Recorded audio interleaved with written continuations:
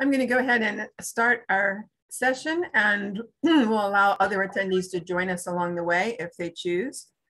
So good afternoon, everyone. On behalf of the Florida Department of Health in Volusia County, welcome to the 2021 Path for Hope Virtual Summit. This session is the Pearl Project. Make sure you're in the right place. My name is Lynn Kennedy, and I'll be the facilitator for this session. You will be muted during the session, but please feel free to enter questions into the chat box or raise your hand to be recognized to ask a question verbally. And we will also allow some time at the end of the session for question and answer.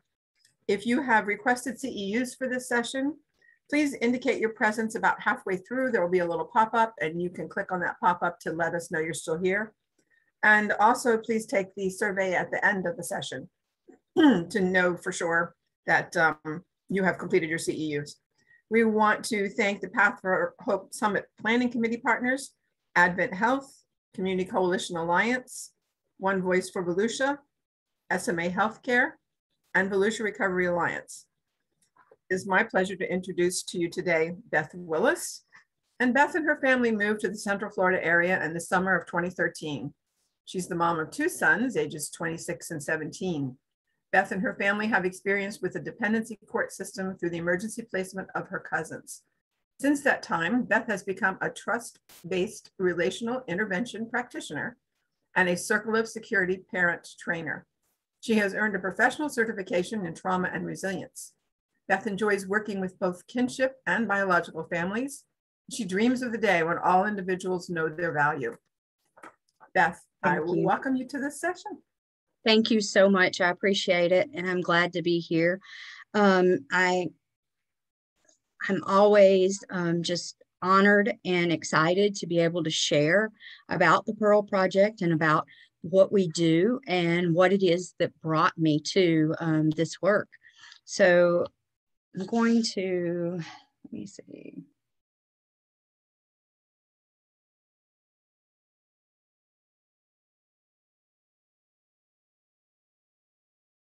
Hold on just a second.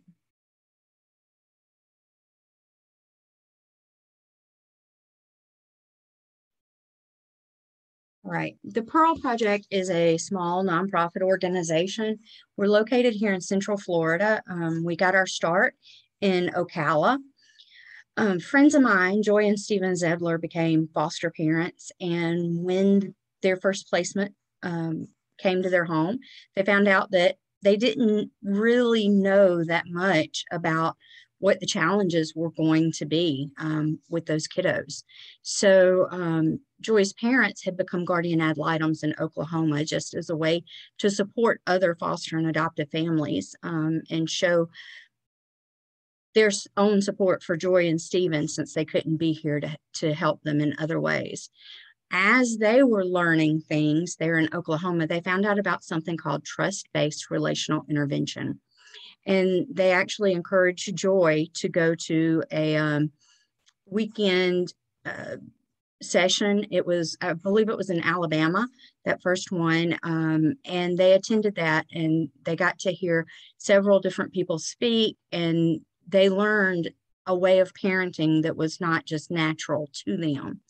And that is when Joy came back to Ocala, and she kind of said, we've got to keep this in front of us. We have to share this with other people like us. And we have to just, present this and support each other in community as we learn this and as we continue to transition to this type of parenting. I've heard TBRI described as a type of parenting or a parenting course, but I think it's a lot more than that. It has to do with ourselves first and foremost, and how we react and what triggers we have. And as we learn about ourselves, we then learn about the kiddos that we're trying to parent. So some of the things since the inception of the Pearl Project as a nonprofit, some of the things that we have continued to do are trauma-informed trainings and workshops. Just this week, we had a TBRI for teens, and we have multiple families represented in that to learn alternative ways to really interact with our teens so that we can form a relationship. We also offer support groups for foster, adoptive, and kinship families. We offer one-on-one TBRI practitioner support, where we can schedule a meeting, a Zoom meeting or an in-person meeting with a family who's struggling and really, help them through and kind of advise them. We also, we have a kid-to-kid foster closet here in Ocala. Another organization was sponsoring that. And when we came along, they said, you can have at it. So we have it's 3 rooms of clothing, baby gear, diapers, any families that need items from that, we try to help them. But it's primarily focused for foster adoptive kinship families. And then one of the other things that was very important and close to Joy's heart as she began this work was a NICU cuddle care program. She knew that both of the children that she adopted had been born after being exposed through several studies, one of which is a great Harvard study. We know that touch and holding these babies that are in the NICU helps them to recover up to twice as fast as just lying in the NICU in the isolette by themselves. So Joy with Advent Healthcare here in Ocala began a program where, kind of as a reward for the volunteers who have been with the hospital the longest, they can then apply and move to the NICU cuddle care. She has 13 cuddlers. And as I said, those are people who have been volunteering with the hospital for the longest amount of time. And then they move on and are trained by Joy herself so that she can teach them and share with them some of the things that I'm going to share with you today. Okay, and this is Dr. Karen Purvis is the founder, the co-founder of TBRI. She was an undergraduate student at Texas Christian University as a mid 40-year-old woman, much, like Joy and myself are. And her professor, Dr. David Cross, was just enthralled by the way that Dr. Purvis would interact with children. They went on and she stayed there for her master's, and Dr. Cross would follow her around and basically take ornithographies of her, where he went around, wrote down exactly what she did and how she interacted with the children. And from that became The Connected Child, which is the book that explains TBRI. We love, Dr. Purvis has so many just really wise quotes, and this is one: children who are harmed in relationship will only find healing through relationship. And I want to be clear about something. I say kiddos or kids or children, but you know what? Our children, they're the babies, the little arm babies, and they're the babies that are bigger than us. They're still babies, and they're still somebody's babies. And we've got to continue to work with them and help them heal from the relational suffering that they experienced as a child, as a newborn, as a young adult. If we don't help them to heal from that, then, they will continue to self-sabotage. They will continue to participate.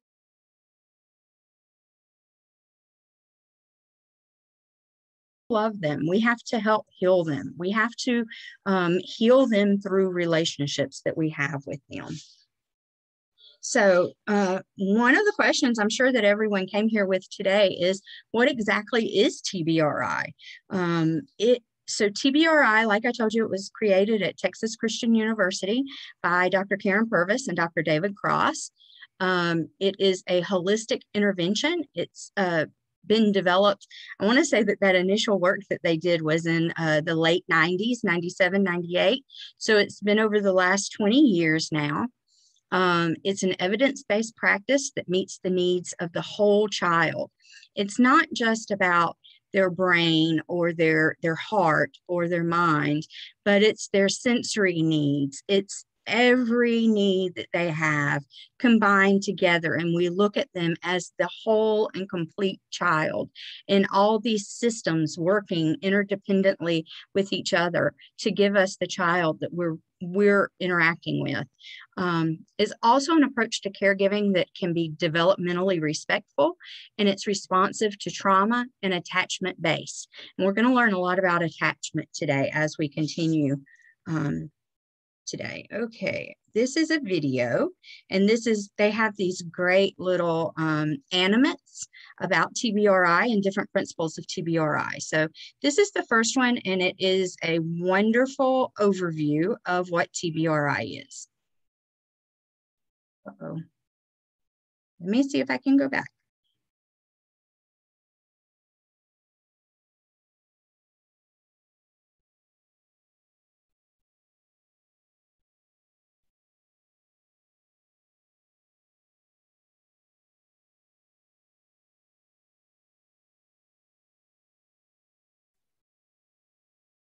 Is there sound with this, Beth? There is. Are you not hearing it? No, we're not. Okay, hold on. Okay. I can fix that.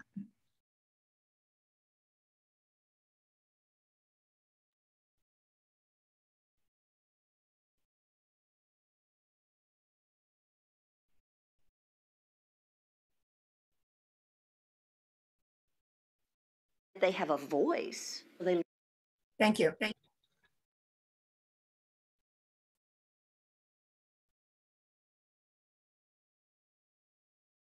TBRI, Trust Based Relationship.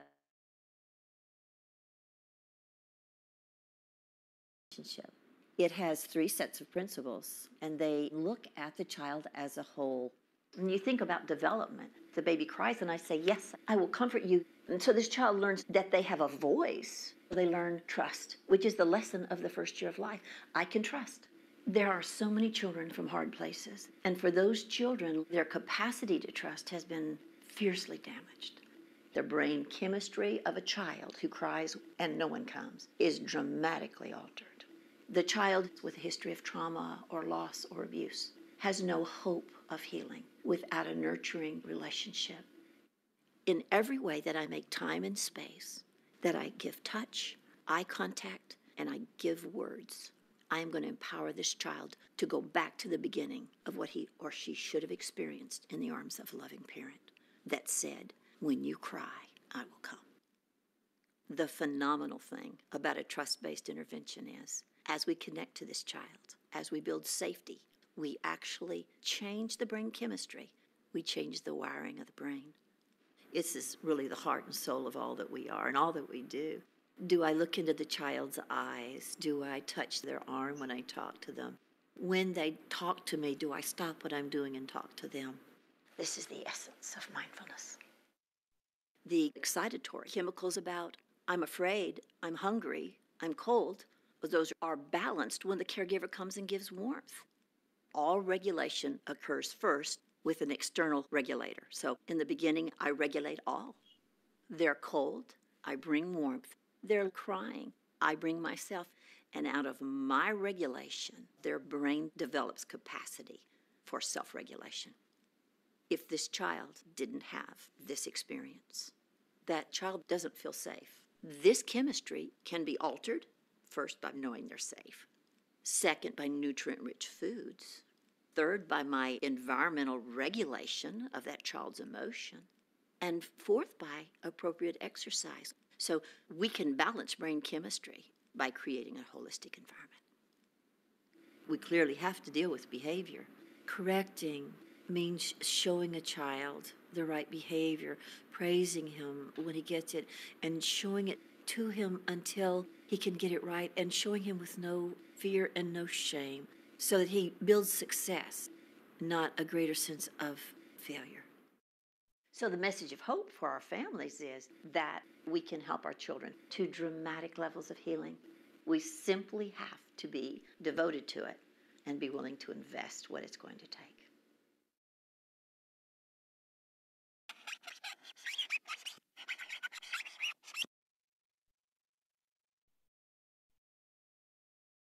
Okay, So I love that little animate. It gives us a great overview of what TBRI is. But then we jump right into it, and it talked about, understanding risks and what the risk factors are for trauma in children. We know that, of course, we talk about abuse, neglect, and trauma day in and day out.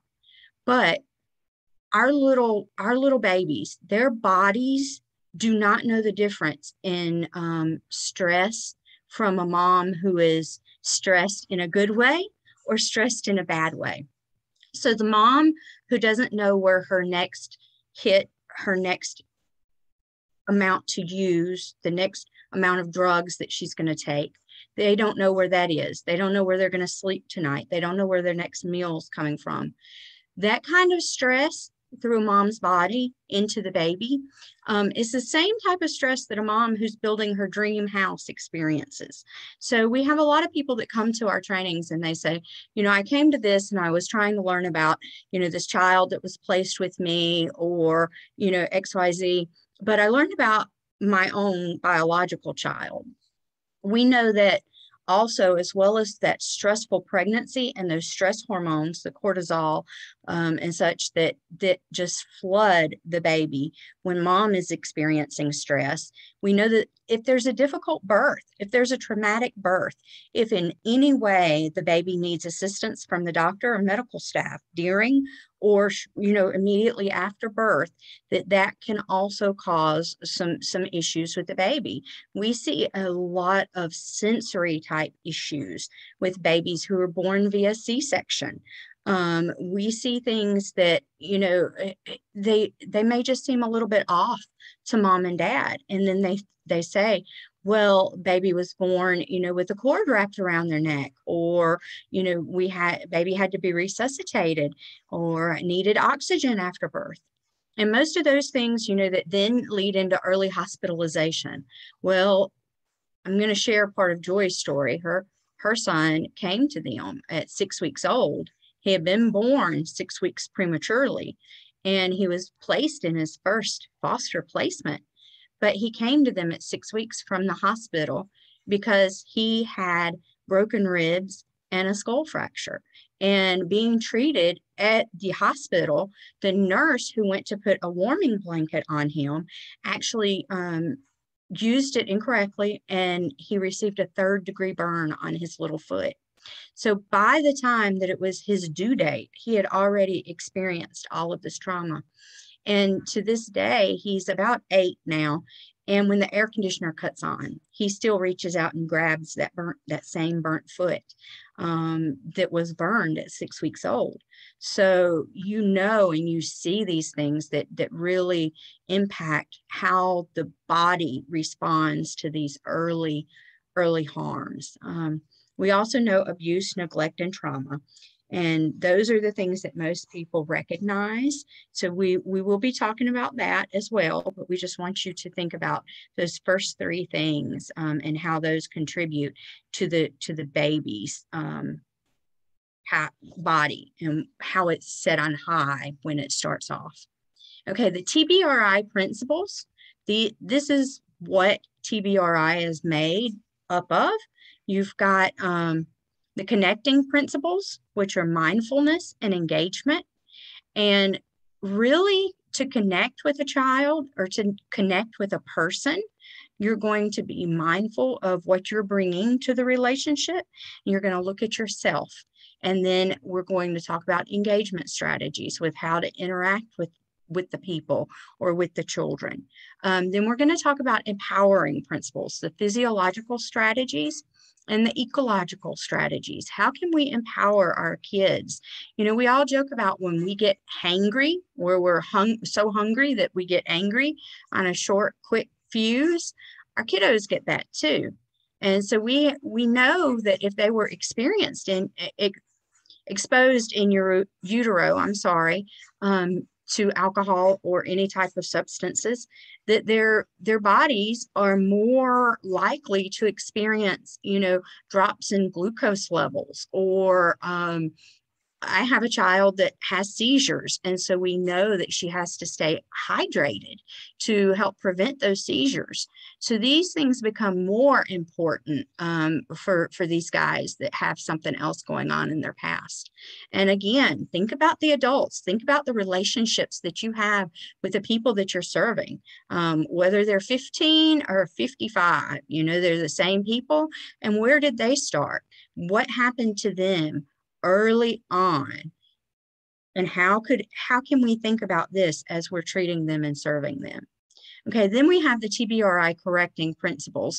We're not going to focus a lot on that. It would be proactive strategies, and that is mostly what TBRI focuses on, is what can we do ahead of the fact. What I tell people when I'm describing TBRI, I say, a lot of times we see kids that act up, they misbehave, they act out, and we think, oh, those are some really bad kids. But what it is that they don't have the language available to them to express to us what they're feeling, how they're handling the stress or the heartbreak that's going on in their lives today. So how can we be proactive? How can we provide them with the resources that they need to learn to be connected with their feelings, and then give them voice by listening to them and by helping them learn the new words to express these feelings to us in a healthy way? The responsive strategies would be what you would use with a child as far as correction goes. And if we were doing the full TBRI full caregiver class, it's 24 hours, and we spend 6 hours, on each principle. Okay, so I believe that you are going to see these principles again on a question. You may want to pay attention to that. Okay, these are we call these the triangles when we talk about it. This is the upside down triangle, and this is how most people parent. Definitely, this is how I parented before I came and found out about TBRI. This triangle is not safe. We know that. We know that it's standing on its tip, and where the base of the triangle is, where it should be sitting, that is what we spend the biggest portion of our time doing and the most of our energy we spend correcting. And if you think about our government, our social justice system, where is the time and the money invested in that? It's in correcting. So how are we empowering and connecting and developing relationships with these people who desperately need it? Like I said, whether they're little arm babies or big babies. So are we developing the relationships? Are we giving them the tools that they need to empower themselves, to even learn about themselves as people, and to connect and move forward with their lives? Now, when we learn trust-based relational intervention and we learn how to put those principles into place, our triangle becomes much more safe and well-balanced. We have connecting at its base, because that's the most important thing. We need a group. We need a support system. And so with our kiddos, it's going to be the significant adults in their lives. We're going to be connecting with them. We're going to be empowering them through making sure that they're eating and drinking every 2 hours, that they are receiving some type of physical activity, that if they have high sensory needs, we're giving that to them and giving them an opportunity to experience what's missing in their life. And then we're spending very little time correcting. And that becomes a shock to many when they see, once, they've flipped that triangle, how little time is needed to correct. Okay, this is another great little animate about attachment styles to kind of go overview before I start discussing it. Young children use their attachment figure as a secure base for exploring and coming to understand the world. When they feel safe, they will venture out and explore the physical world and explore the social world. That sense of felt safety is a crucial aspect to feel good about moving out into the world. So building attachment is a matter of building connection, and that programming makes us resilient, sensitive to other people's needs, sensitive to our own needs, and a healthy, well-functioning human being. In secure individuals, we see that rich set of connections. When we talk about attachment, we're talking about the dance between a parent and a child.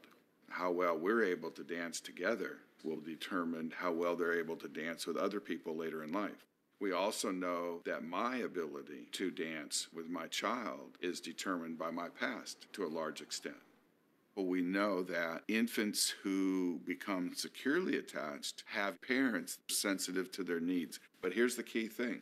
If they're separated, secure babies look distressed, but the avoidant babies did not look distressed. So they learn to mask this internal state of fear and anxiety, and that's the origins of the avoidant adult's experience. A person may do fine in situations that don't demand interpersonal connection, but when they demand that interpersonal connection, they begin to flounder. An ambivalent baby looks like a secure baby. They can be hard to distinguish. Both babies are distressed when the attachment figure leaves. The difference is what happens once they actually reunite. An anxious ambivalent baby, they want to be reunited, but once they're picked up, they may push away a little bit, or they may be stiff, or they may kick their feet. We know from research that parents of anxious ambivalent infants have only been available inconsistently. There's a fourth classification, and that's called disorganized. A disorganized baby has no clear pattern to the way they respond. The person who should be providing them security is a source of pain and hurt, and that shows up in their behavior. When attachment is derailed, we have kids who look angry, can't regulate their emotions. In TBRI, we talk about principles. Well, the connecting principles are designed to promote the kind of relationship that leads to secure attachment. And the engagement principles especially make a difference for children who come from hard places. So it's structure and nurture. But the good news is there's the hope that comes from knowing that this can be done. And the path is awareness. The path is mindfulness.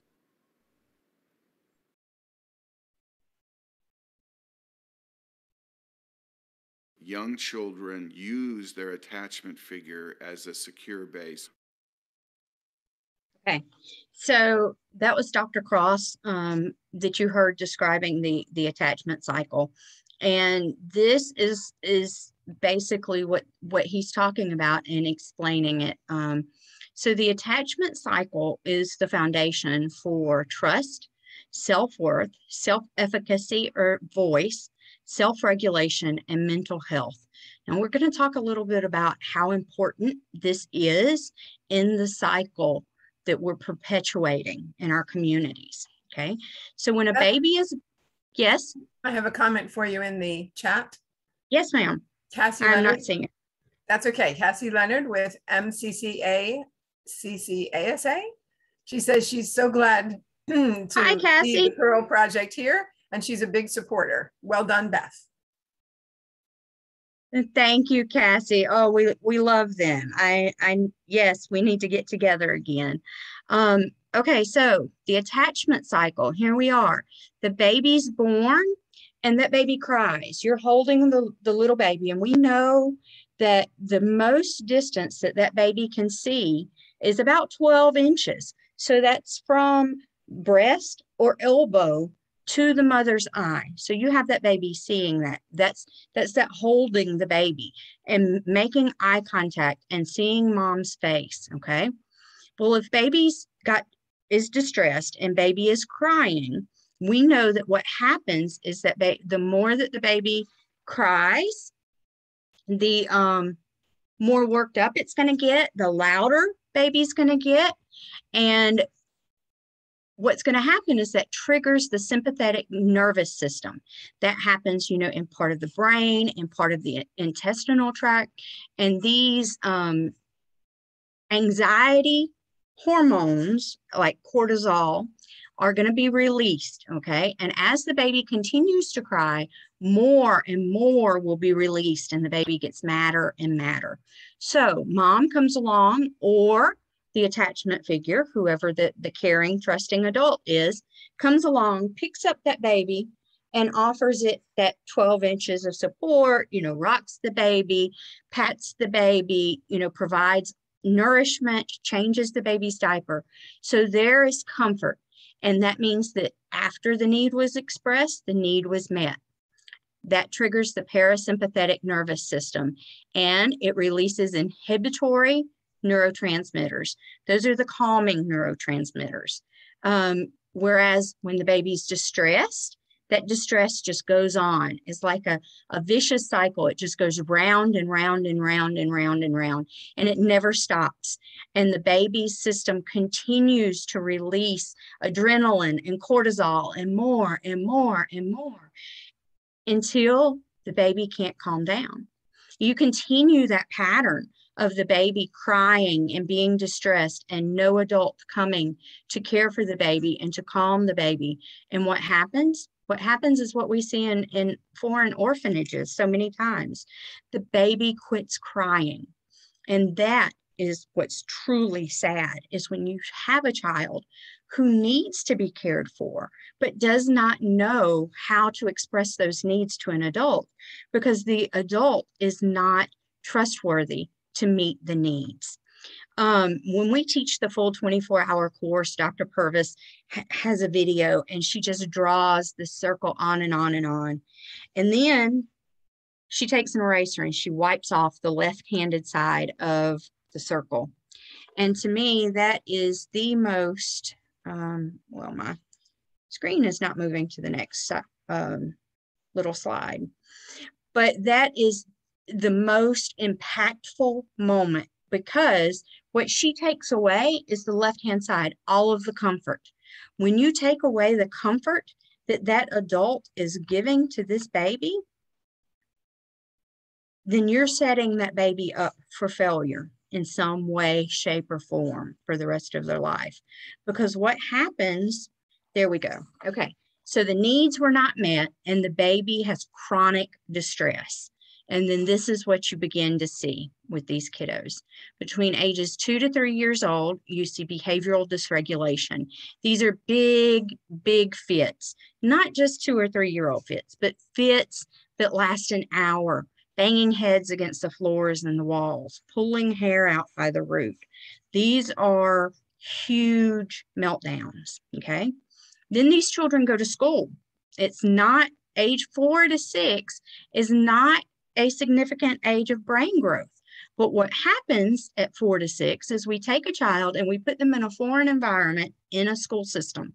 And now you have a teacher who has expectations of this child, and the child's not able to deliver. And so they begin to be recommended to be tested for ADD or ADHD. So those cycles of anxiety, those cortisol being released, those excitatory neurotransmitters, all of those being released nonstop up until about age 8 causes those systems to burn out. So between ages 8 and 10, we start to see depression and anxiety, because those systems that create the cortisol and the excitatory chemicals, like I said, they crash. And these kiddos just kind of move along, okay? We're happy because they're sitting still, they're watching TV, they're on the couch, they're locked in their room, but they're starting to suffer significant clinical depression. And then by age 12, we begin to see bipolar disorder and behavioral or emotional disintegration. We know that the attachment cycle is very much set in the first year of life. So this is what happens in the first year. If a parent is unable to meet the needs of a child due to their own drug use, or working several jobs, or not having safe housing, the parent is not able to meet the needs of the child because they're not able to meet their own needs. And that is going to inhibit the attachment cycle. It's going to really become a problem for the parent providing the needs for the child. So the first step to helping the children with trauma, to help them heal, is to give them a voice. And that is the foundation for mental health. When I said we need to form those relationships and help the people express their needs and have good words for that, it's the same thing. We have to give our friends, our family members who are suffering with addiction, we have to give them voice, and we have to be willing to listen to them and to hear them with a sympathetic heart to develop these relationships. Okay. We know that when need is not consistently met, those stress chemicals, they're in overdrive. So those big behaviors are going to be over little things. We know that cortisol levels in children with a history of relational trauma, it's more than twice of children with normal development. So you think about that, and twice, that's huge. We need to start seeing everything through the lens of attachment. And this is why this attachment cycle is so very important and interesting. We need to let our children learn that safe adults can meet their needs, and that when we meet needs, they learn to trust, they have a voice, and that they matter. So at some point, they stop crying to get their needs met, but they use their behaviors. So we still have to look at their behavior through the lens of attachment and meeting needs, right? Let's see. Oh, I'm going to pause that. I'm going to talk about just a little bit more about attachment. When Dr. Cross said, that there are basically 4 attachment styles. The disorganized, avoidant, and ambivalent are totally normal attachment styles. Secure, avoidant, ambivalent are normal attachment styles. Disorganized is not. In the normal population of adults, we see, I believe it's over 70% of people with organized attachment. But in the population that we serve, it's more like that amount for disorganized attachment. Disorganized attachment normally leads to mental health diagnoses later in life. So this is something that we need to be very aware of as we move forward. And we also know that as far as attachment goes, 81% of us have the exact same attachment style as our mother, and 76% of us have the exact same attachment style as our grandmother. Now, what that proves to me is that, I'm raising my cousins. They are my distant cousins. Their great-grandmother and my grandmother were sisters. Their branch of the family, 24 adults. Out of 24 adults, 22 have significant addiction disorders, okay? Substance abuse disorders. I'm going to say it that. So we know that attachment cycle is broken. It's repetitive through the generations. We have to fix what's going on in the homes and in the families so that we can continue to come out in front of the use issues that we have and the substance abuse issues that we have.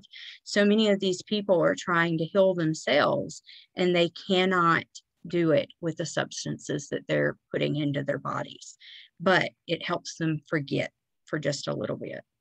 So this next video is one of our practitioners up in the Panhandle, and she's going to talk about nurture groups. This is something that we do with kiddos when we're working with them through TBRI. And I also want to just take a second and talk about where all TBRI is used, because I haven't done that yet. TBRI now is being used in school systems. There are multiple school systems in Oklahoma and Texas that rely on TBRI. There are juvenile justice systems in Texas and Oklahoma, as well as the state of Florida. We had someone reach out to us and put us in touch with DJJ.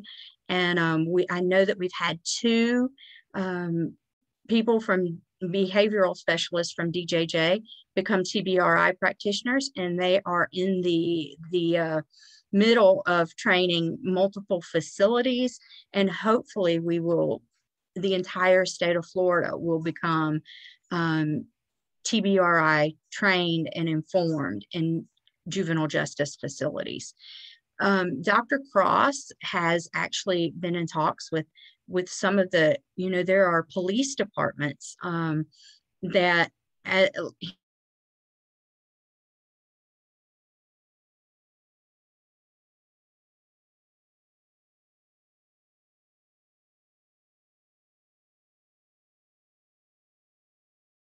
available to them. How do they get this help? How do they get this assistance? How do they get some support to get the needs met for a family member?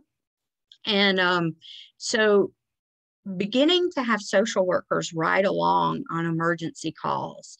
And that's something that I know that Dr. Cross is in huge support of. We need to do more than just training our police officers in, just some mental health education. In so many instances, we do need to follow up with a social worker and with support systems in place for those families. It would cut down on that cost that goes out to everyone, to all of our citizens. Okay, so the nurture groups, this is something that's practiced in schools, in residential treatment facilities, in family homes. We love nurture groups for Hands of Mercy Everywhere, which is a maternity home here in Marion County.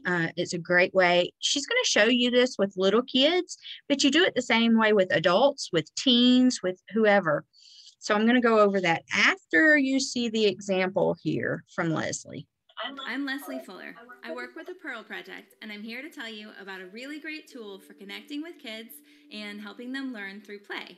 It's called a nurture group. Nurture groups can be used in homes or professional settings. Every nurture group begins by reciting the 3 rules: no hurts, stick together, and have fun. Kids will love helping you come up with hand motions for each one of the rules.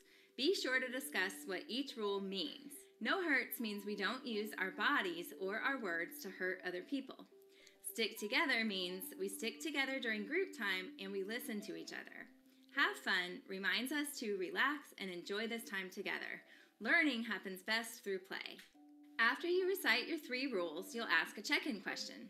The check-in question can be serious or silly. It gives everyone a chance to share and practice sticking together by listening to others. Once you ask your check-in question, you'll pass around a magic item. The person with the magic item is the only one who speaks. Take turns passing around the magic item until everyone has a turn to participate. If your child doesn't want to answer, they can ask to pass, and that's okay. Take a look at some of these examples of check-in questions. Kids love Band-Aids. At this point in the nurture group, we practice giving and receiving care by asking questions and exchanging Band-Aids. Ask the child, do you have a hurt? Is it an inside hurt or an outside hurt? Let them know that an inside hurt might be when someone hurts your feelings, and an outside hurt is a boo-boo. Tell them, I'm sorry you are hurt, and ask them if you can put a Band-Aid on it. The child can show you where to put it, and just like with check-in questions, the child can pass. Everyone gets a turn, including you. The child will love putting a Band-Aid on you. During the first nurture group, you'll make an engine plate that you will use every time you meet together. Engine plates are a great way to help kids recognize how they are feeling. They can move the arrow according to how they feel. Here is one that we made. It's important to let kids know that none of these colors are bad, but we can give them tools to help them get back to green. If they are on blue, you can help them get back to green by drinking some water, eating a snack, or even a piece of sour candy. You can even do an activity that gets them dysregulated, and then they can practice their calming techniques. One of our favorites is the mirror dance.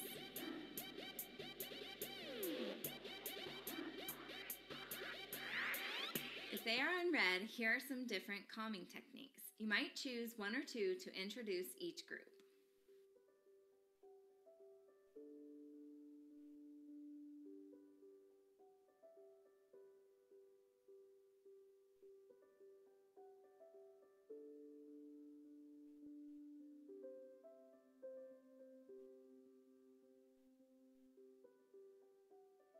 core activity is a way that kids can learn a new skill while having fun. As we said before, kids learn so much through play. During this activity, we are learning about personal space using hula hoops. We can use the hula hoops to practice personal space with people or things. Always ask permission before entering someone's personal space. You can practice doing it the wrong way and the right way. Kids can also practice using their voice to say yes or no. Check out some of these other core activities you can use to connect and learn new skills.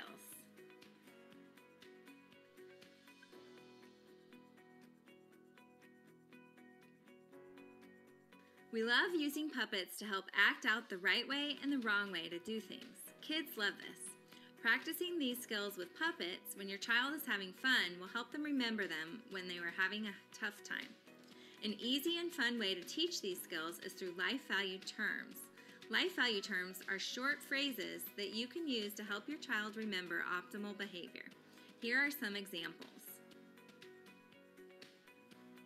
One of our favorite parts of Nurture Group is feeding. Kids love a sweet treat at the end. We like to use gummy bears. Like with Band-Aids, you can take turns giving and receiving care by asking your child if they would like a gummy bear and then feeding it to them. You can use a small straw and a gummy lifesaver if you don't want to use your fingers. This is a great place to practice eye contact and using good words. The last part of the Nurture Group is the closing. We love to do a hand hug. Stand in a circle, hold hands, and have one person start by gently squeezing the hand of the person next to them. Send the squeeze around the circle, and at the end, celebrate your time together. Remember that a Nurture Group doesn't have to be perfect. The most important part is that you connect and have fun.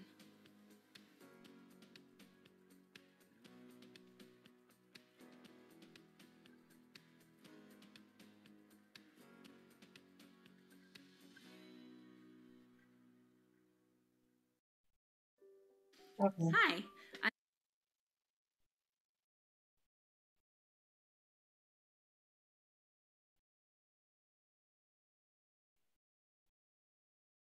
Okay, that may be, there we go. Okay, I wanted to go back and just say something about the attachment styles again. So in the normal population, only 3%, around 3% has disorganized attachment. So in the population that we serve as foster adoptive families, that disorganized attachment style is closer to 85%. So we know that in disorganized attachment, the caregiver can be frightening to the infant or to the child, or the caregiver is frightened. So even if we ourselves are frightened, it can project a scary situation to the kids that we're caring for. Disorganized attachment means that the child does not have any specific strategy for coping with stress or coping with what's going on, what's wrong in the situation. And that does often lead to clinical behaviors in childhood and adolescence.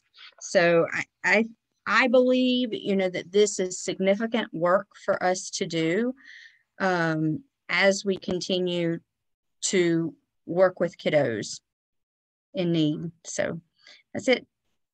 Any questions? Thank you so much, Beth. I invite all of our participants to enter questions or comments into the chat, or you can raise your hand and we'll recognize you to be unmuted if you'd like to ask a question verbally. Really appreciate all that information, Beth. I mean, you gave us some practical activities.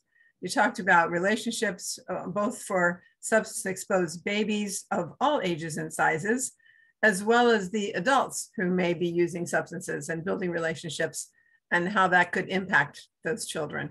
So Absolutely. There's a lot of information in there. We really appreciate it. Where are Pearl projects located other than Ocala?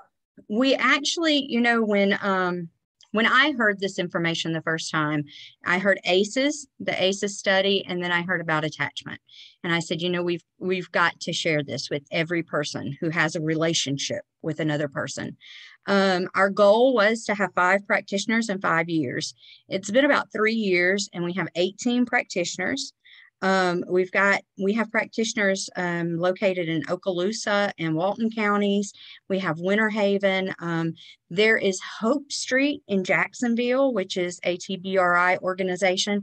They're on a little break right now. Their founder lost her life. Well, she passed away a couple weeks ago, but you can definitely follow them. Follow us on social media. We always have tips and hints. Both. You can look at, I want to say YouTube. If you look for TBRI videos on YouTube, there are hundreds of videos and information on TBRI there. You can search Karen Purvis, Karyn Purvis, Purvis. She passed away a few years ago, but there's still just a wealth of resources with Dr. Karen Purvis. So you can, if you are interested in receiving help from the Pearl Project, you can go to our website, which is thepearlproject.org. You can call us, you can send us an email, you can send us a message on Facebook, or anyway. We just don't respond to smoke signals. I think anything else, but we will try and help you. And if we do not have a TBRI practitioner in your area, we can try to look for alternatives. And, there are other practitioners with other organizations. I know that Family Initiative is in Miami. They are doing just out of this world work with kids on the spectrum. TBRI, there's no end to how it can be used. So it gets us excited talking about it, sharing Thank that you so hope. much, and congratulations on your growth. That's really terrific. Thank you. And my sympathies for your representative in Jacksonville. Yes, yes. But big thank loss. you. Again, I'll ask if anyone wants to raise their hand or add any comments or questions into the chat. If not, we'll be able to close out our session. And would you state your URL again? The Pearl Project? Yes, it's thepearlproject.org. Thank you so much. So thank you everyone for attending today. We really appreciate Beth sharing all of her expertise with us. And we want to make sure that you do go to the chat box to find the link for the CEU survey and also for the evaluation of the session survey. And if you are requesting the CEUs, then you really must complete that survey. We have a session, a full day tomorrow. And if you'd like to join us, tomorrow will be completely different than the first 2 days in that it will be all open interactive discussions where everyone will be able to contribute to the conversation. There will not be a formal presenter, but we'll have a subject matter expert for each of the topics. So those discussions will be ongoing tomorrow. We want to thank FSU for managing our evaluation component of our summit. And we look forward to you checking out your program in the morning. Join us at 10 o'clock for updates and announcements. And then the first session will begin at 10:15. Thank you again, Beth, and I'll close this meeting now.